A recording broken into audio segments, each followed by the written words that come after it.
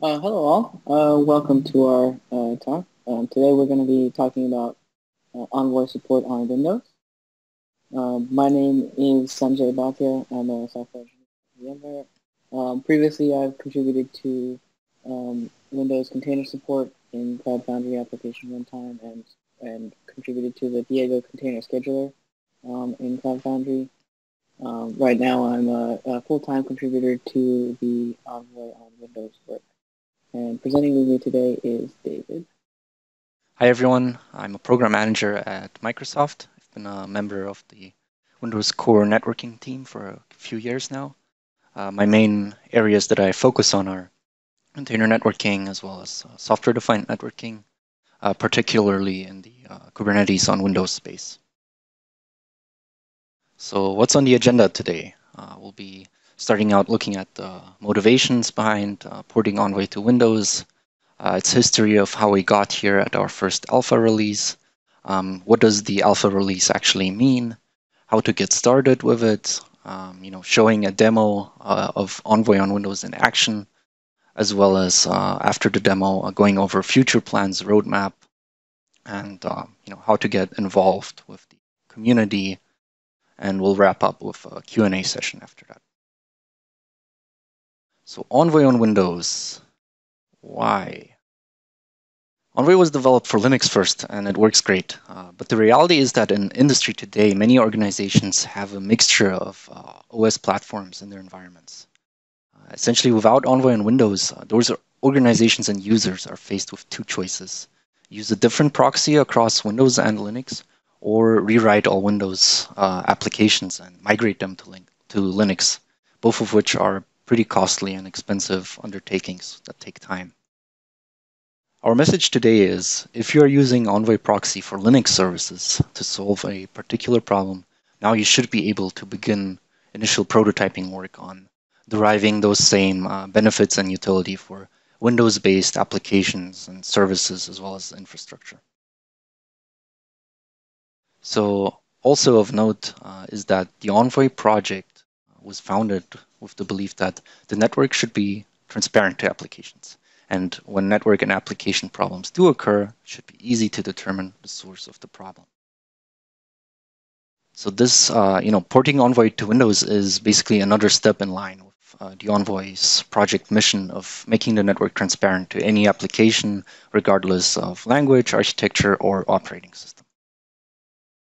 Being able to reuse and leverage existing investments for Envoy on Linux and transferring that knowledge and training to Envoy for Windows makes the overall system and architecture simpler and easier to manage for organizations. Essentially, you don't need to train personnel for multiple solutions that are contingent on which operating system you're running for your apps. Also of note is, of course, the rich feature set. So getting Envoy to compile and run natively on Windows is only going to make it possible for the project to deliver value through its rich features to Windows as well. Envoy is also becoming an industry standard thanks to its extensibility, pluggable architecture with clever concepts, and its usage in service mesh. Support for Envoy on another operating system is only going to strengthen that position further. So project growth. The growth benefits are twofold, I would say. Not only will this effort grow the number of proxies available on the Windows ecosystem, but porting Envoy to another OS is going to lower the barrier to entry for contribution and usage as well, causing the Envoy project itself to grow. So let's take a look at the history and how we got to the alpha stage. Basically, this effort started in July 2017, where there were meetings between VMware and Microsoft to essentially plan and look at what it takes to bring and compile Envoy on Windows. After that, in 2018, Bazel was identified as the unified build system. So it was a little bit of a setback because Envoy or Bazel had issues compiling on Windows, so there were some patches needed to get that working. This took a little bit of time, but in March 2020, there was, Windows was integrated into the Envoy CI build pipeline and building Envoy.exe, which was a major milestone. Since then, there were a number of performance improvements and additional testing that we enabled that gave us basically the confidence needed to sign off on an alpha release for Envoy on Windows. So now that we're here, we have alpha for Windows. What does that actually mean? So that means that Envoy is natively supported on Windows. So it's not targeting some Windows subsystem for Linux or something similar like that. It is running on Windows itself. There are no Envoy executables on Windows yet, however. We're working on that. So currently, the expectation is that users need to build the project from master. The alpha also means that we're still soliciting feedback from our users. We expect that users will run into build or usage issues, and we will be triaging GitHub frequently and looking at what are the top pain points that are being reported by our users. That being said, even though we are triaging issues, there's no formal agreement that this is going to be supported for production usage, basically, in its current state of alpha. So how do you get started? So there are a few requirements. The minimum Windows version needs to be version 2019 or above. You need to set up a build environment using Bazel, and you need to have some familiarity with basically command shell or the shell that you're using to build Envoy. Also of note is that there are some features and extensions that are disabled since we're still in alpha. We expect to enable the relevant ones before a beta or a GA release. For example, signal handling or process lifecycle control is something that we will be looking at, as well as looking at the tracing extensions. However, there might be some features that we find will need to be disabled permanently, such as hot restart. So we will be assessing those and trying to enable as many of these as possible as we're iterating through beta and eventually a GA release. So for more details, there is a few AKMS links here, and they basically contain our alpha announcement blog post, a sample tutorial, and an onboarding guide. So to get started, as I mentioned before, you need to build Envoy from the master branch. This is actually considered release quality at all times because there's a lot of testing that goes on before code gets into that branch. To get started, there's a few build instructions. Basically, on the Envoy proxy site, we've added Windows instructions next to the Linux building instructions. There's also a Docker image available as well if you want to build Envoy on that. So follow those URLs. One last gotcha tip would be that you have to be perhaps careful with the shell when invoking Bazel on Windows. We have specifically tested the MSys2 bash, but there are other shells like PowerShell and Command. There are different ways to compile Envoy on Windows, and we're looking for feedback from the community to see how they behave and if there are any quirks. Although we do expect that all of them should work. So demo time, the exciting part. Here's a diagram of our demo of Envoy running in a sort of cloud-native common deployment scenario that you might see in something like Kubernetes. We have a front-end Envoy running in a Docker container set up with Docker Compose that is configured with a listener that's serving TLS and two upstream clusters that represent two different versions of an application. One of them is an app that serves an image of a dog. The other one is an app that serves an image of a cat. And we've configured this scenario to have MTLS between the front-end Envoy and the back-end services. And all of the configuration of the listeners and clusters is set up to be dynamically updatable with Envoy's ability to wash file events and update configuration accordingly. So this might be something that you could see in a cloud, as I said, a cloud native deployment scenario. You have a sidecar Envoy sitting next to your application process, proxying traffic and serving TLS and allowing you to encrypt all the traffic in flight in your network. Of course, you would not have this on a single host, but you would run this across many hosts in a Kubernetes cluster across multiple worker nodes. And so let's dive into it. Let's see this actually working. All right, so for this demo, we have a Windows Server 2019 instance in Google Cloud, and we have a VS Code session connected to that over SSH. So we're editing some files on that remote server, and here we have the Docker Compose set up for our demo. You can see the service configuration for the front Envoy proxy.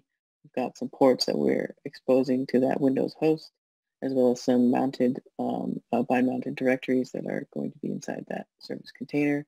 Similarly, we have a similar setup for the dog service and the cat service. That will be our two upstream services.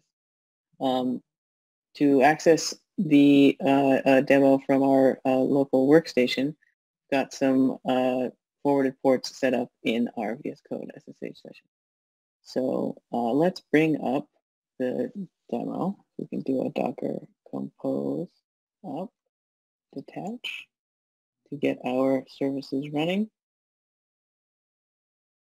And just to check that they're running, Docker compose PS. All right, everything's up and running and happy. And let's take a look at our service. All right, we got a picture of a dog. And then when we refresh, sometimes we get a picture of a cat. So we've got traffic routing between these two services. And we can also take a look at the admin endpoint for this front proxy Envoy. So we can take a look at the admin interface. This is what you would typically expect from Envoy when you're looking at the admin API. We can look at the certs that we've configured on the this front Envoy proxy. We can look at the status of the clusters, everything that you would typically expect from the Envoy admin interface. Look at the stats. We can see that we've got a few requests completed for each of our upstream services.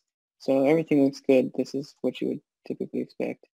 And nothing different on Windows from what you would see on your Envoy instance on Linux or other platforms.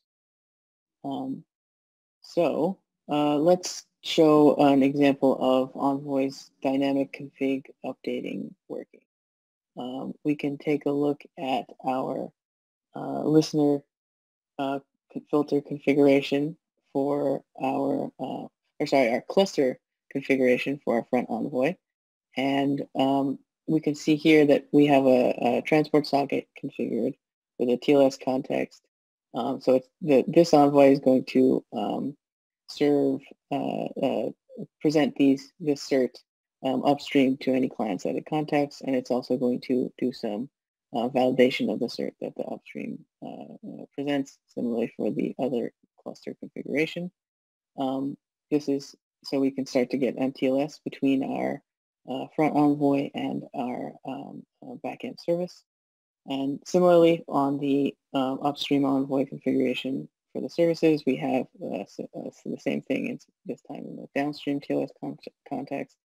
On the listener, we're presenting the certs and validating the CA of the certs presented to the upstream Envoy. So just to show an example of the dynamic configuration and certs updating, what happens when we update the upstream Envoy with an invalid cert? What happens? Are we actually doing any validation of the certs that are being presented here? So let's make a copy of this listeners file so that we can update it. So copy the service Envoy config listeners to a temporary file.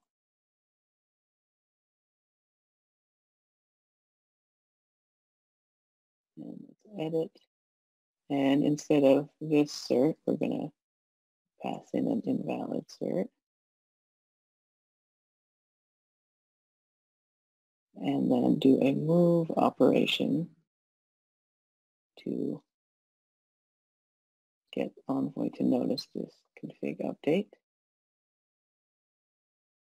All right, so that update should get picked up by Envoy. And when we go to query our services, eventually, all right, once the cache is cleared out, we get a error, a TLS error from the front Envoy saying that the certificate verification failed. So we can see that half of the mutual TLS handshake is working.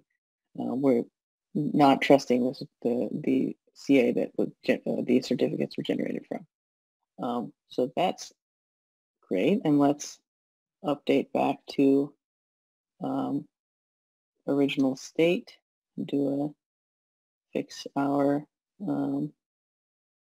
configuration here so we'll be able to get our dogs and cats back.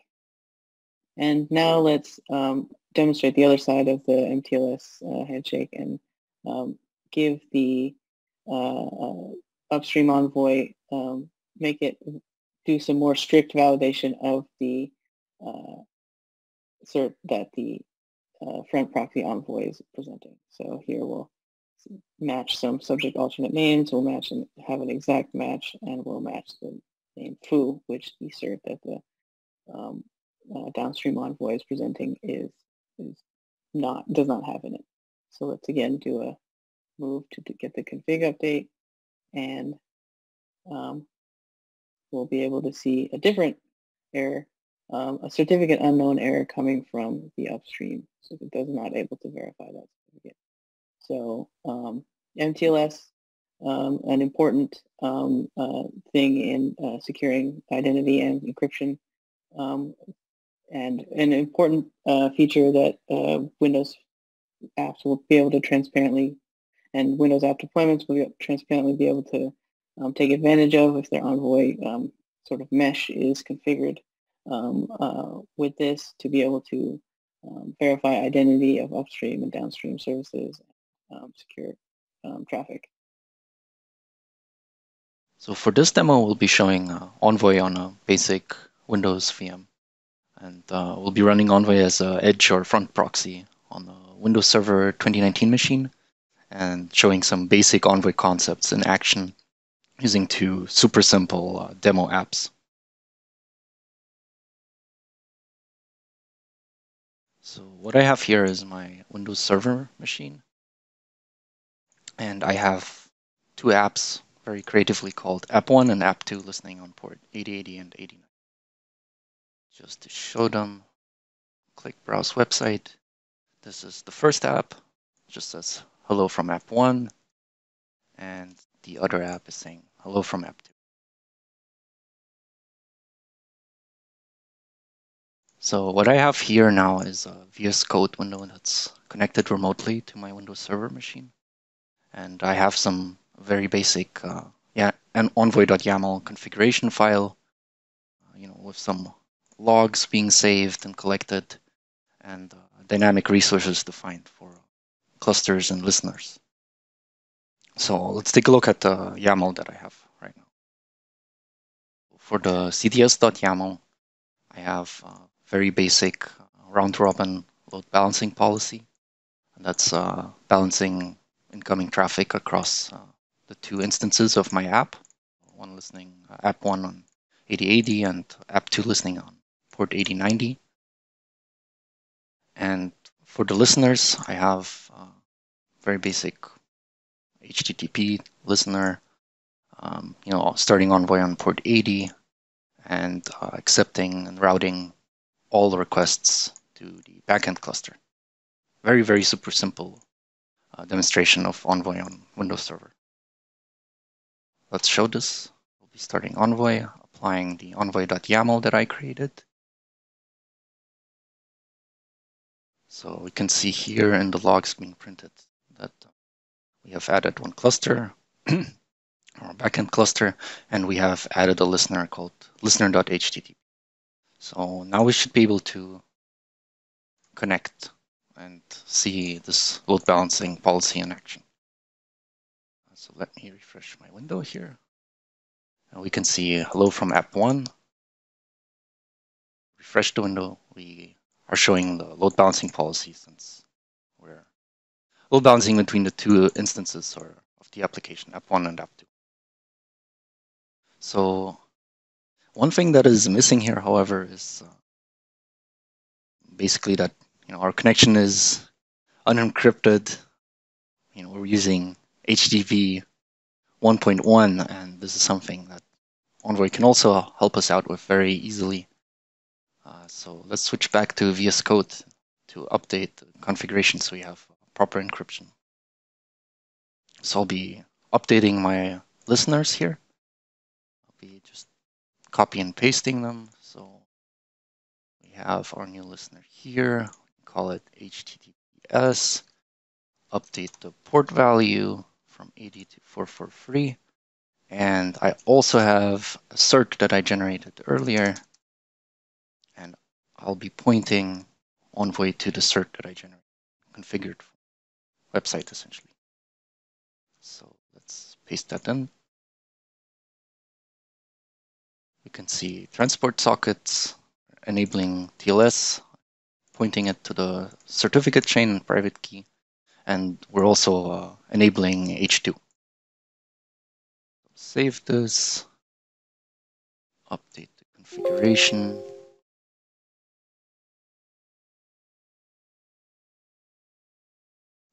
LDS.yaml. So we can see in the logs that our update was accepted by Envoy, and it has added a new listener HTTPS. So going back to our application, we should be able to go to HTTPS. So without any changes to our app, and thanks to Envoy's dynamic configuration update, we now have an encrypted connection using TLS 1.3, and we have also enabled H2 for our connection. So this is showing how easy it is to configure and add security and TLS to an existing website without having to do any changes to the underlying apps, essentially, and do this in a dynamic and convenient way. So what's next for Envoy on Windows? We're planning on providing beta release binaries for Envoy on Windows in the 1.16 release range. You can follow the GitHub milestone that's linked there. Some specific planned improvements that we have are to enable some of the features and extensions that are currently disabled, accrue any user feedback, and fix any rough edges that we get there, improve event loop performance, and improve process lifecycle control. So some of the integration with the Windows Service Control Manager. In addition, we're planning on making a generally available release somewhere in the Envoy 1.17 release range. That should be in Q1 or Q2 of next year. And farther in the future, some Windows features that are going to be available in the release of Windows Server that comes in the first half of 2021 will enable some new things with Envoy on Windows. So routing traffic, egress traffic from your application through Envoy for use in the service mesh, similar to how service mesh implementations use IP tables on Linux. That should be available in that release, as well as improved Windows SDKs with new socket APIs that support edge triggering for file system events. So the Windows developer community really would like to lean on the community to help us get to a GA release. So how can you contribute? As you start using Envoy on Windows, you may run into some known issues. So the area Windows tag on the GitHub issue tracker for Envoy is a great place to start.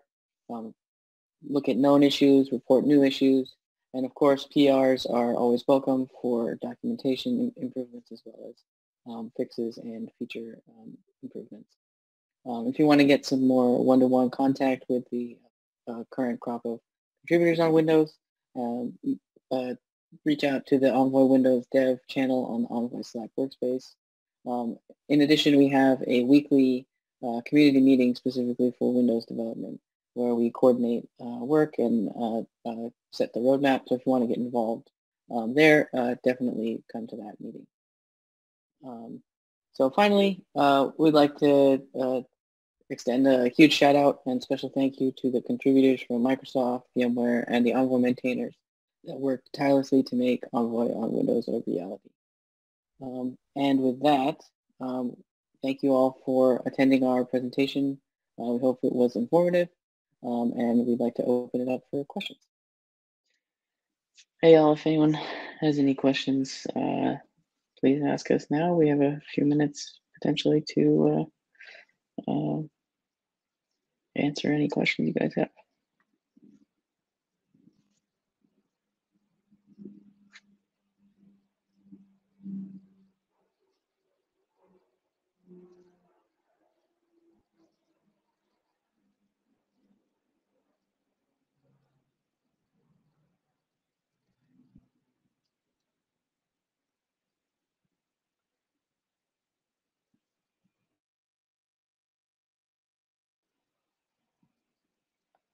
All right, well, it looks like we started a few minutes late, so we've already passed 12:01 now, so please let us know any questions you have in the chat, and you can reach us on Slack as well. We can relinquish the space so that the next session can start running. Thank you, everyone.